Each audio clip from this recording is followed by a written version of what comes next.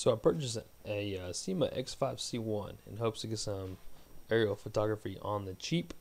I already had an 808 camera that I've been using on my Walkera helicopter. The quadcopters give much better results with cameras, much more stable. So this camera has been affixed with a fisheye lens, which is quite heavy.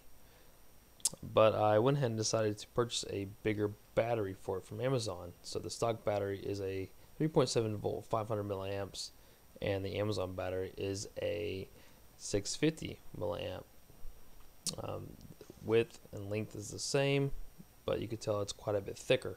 It does, however, fit with some persuasion in the canopy or in the battery compartment. So this first flight, I'm going ahead and flying with the 650 milliamp battery, and I'm going to set my stopwatch here on my phone. Okay, and we'll go ahead and bind it and give some flight with the 650 milliamp battery to see how much longer times we get with a stock battery.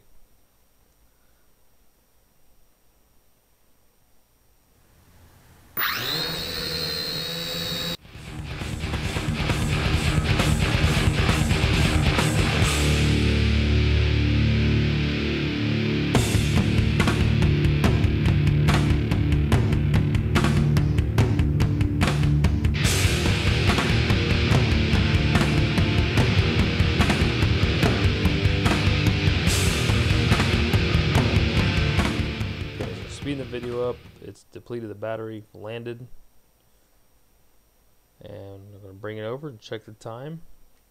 The 650 milliamp battery has ran for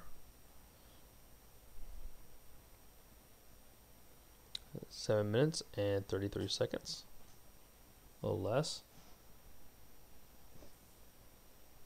So next comparison, I'll load in the stock battery, which is a 500 milliamp battery, and we'll see how long it goes.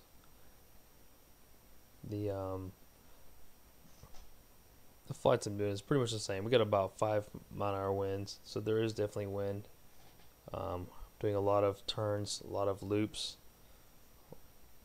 a lot of movement, and a lot of high altitude flights with this battery, with both of them.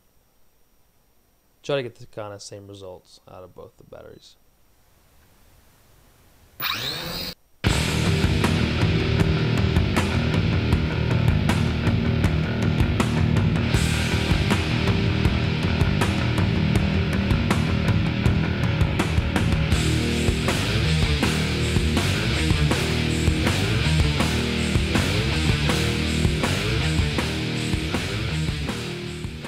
Okay, the stock battery is depleted. We landed at 6 minutes and 35 seconds.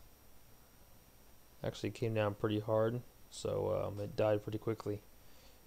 So there you have it. With the 650 milliamp batteries, you get a good solid minute flight time with the extra load, with the camera and the heavy weight.